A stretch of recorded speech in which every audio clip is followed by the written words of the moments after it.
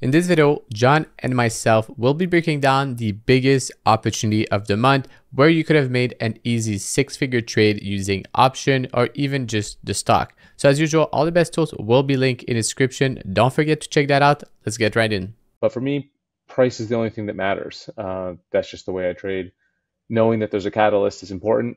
And as we saw from the MSTR trade, just because price doesn't confirm your thesis right away, there's always a second opportunity on a larger time frame.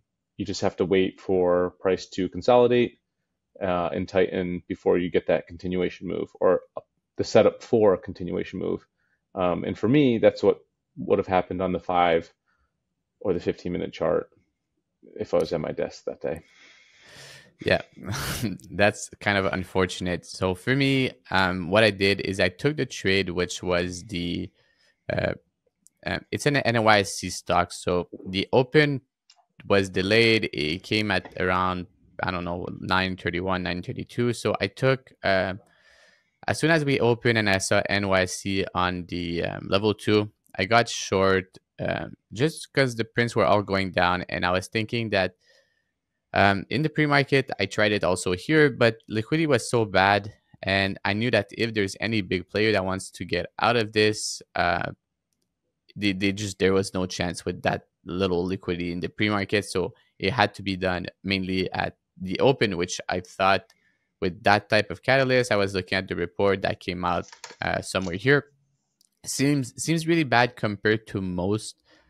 A lot of reports are sometimes very fluffy, and there was a nice little pop on the open, and I thought that when we got this down move, it was just a good way to enter versus, I would say, just 98 playing very, very tight on it, that if it's bad, it should go down right away. And it was something was very unique about this one is how like directional it was. Like it was very perfect, like in terms of trades. And this might not look like a big move because we know it made such an even bigger move, but we can really see that, it's somewhere between 97 and even if you covered around the 86, it's like it's a big trade. Like it's a very, very nice trade, and I was pretty happy with it. And I haven't been trading well, so when we saw this chop, I decided to just leave it off screen, thinking that it wasn't really going to do much. It's already down quite a lot from 105 to 84. And I wasn't tracking it. And I think that's where being a higher time frame trader like you are is always, it's always interesting because you also, or you often, I would say, miss the initial move. Miss is a quote unquote initial move, but you're always there when the stock makes the big move. It's counterintuitive, um, and it's pretty interesting. So when we come to the higher time frame or even this trade, would you consider taking the open trade on this, or you would rather just for a bigger setup? Just because I'm a higher time frame trader doesn't mean, I'll take trades if there's a good pre-market base. I just don't see a good pre-market base here. And we've talked about other trades where there's been a good pre-market base, and then I'll get long or short based on the direction, basically using the pre-market action. But you want, like you said, you want to see more volume. You want to see that there's significant price action and people playing with the stock in the pre-market. And maybe I would short 94s on that after the NYC opens, after that first candle, but you're risking $4, right? And I believe in the measured move, and I don't like to use a measured move thesis here with such low volume in the pre-market. But that's kind of how, if I was going to trade a base, that's the base that I would use, basically 94 by 98, because you have to risk, you have to size yourself so you can risk properly. So I probably wouldn't use that candle. I'd probably use the high This of the one? candle yeah, just because that's when the NYC opened. Yeah. So that's why I would use that one. So, you're risking $3.50. It's down $10 on the day. If you look at the daily really quickly, it's kind of in a free fall. right? It was, the daily was very weak as it is. So maybe you have those two spots. But that's going back far. That's going back pretty far on the chart. Uh, and being that it's a name that was, watching the level two was really thin. I probably wouldn't trade that opening drive. That's what I would expect from you pretty much as an answer.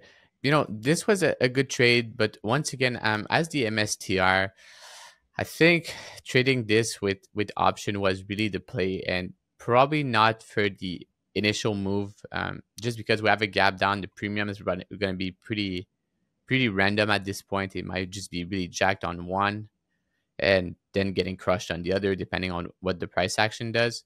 But how would you think the real trade was, or how would you maximize this opportunity in a sense?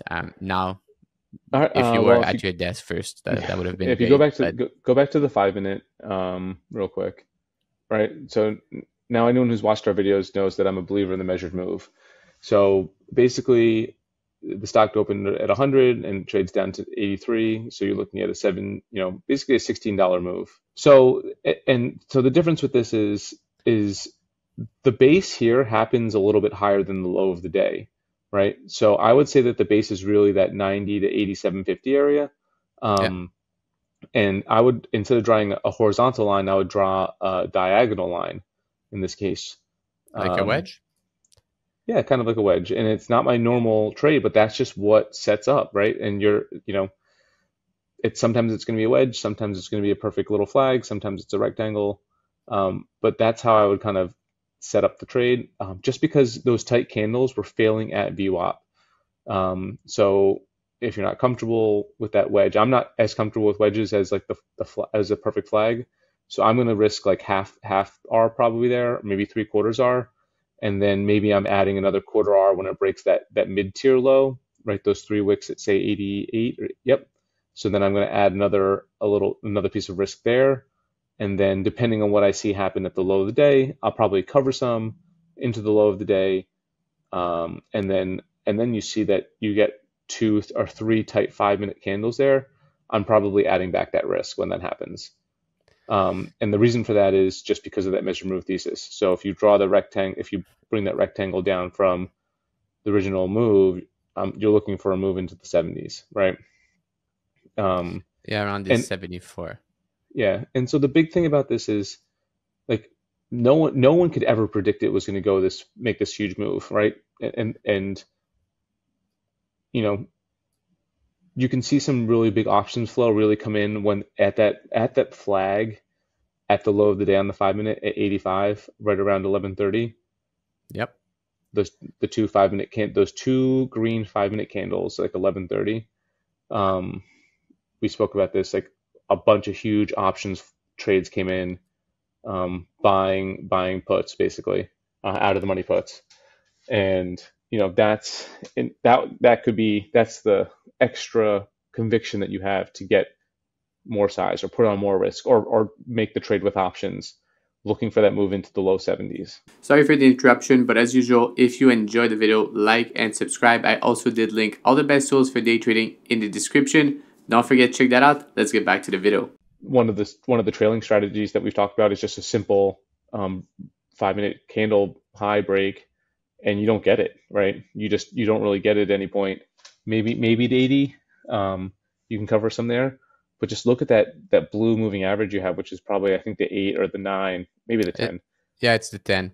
Yeah, but just look how it just hugs. It never even tests it. So just watching price action, it's tight, controlled price action where it doesn't give, the stock's not telling you that you need to or should be taking profits. It doesn't really start picking up speed until that 76 to 70 move.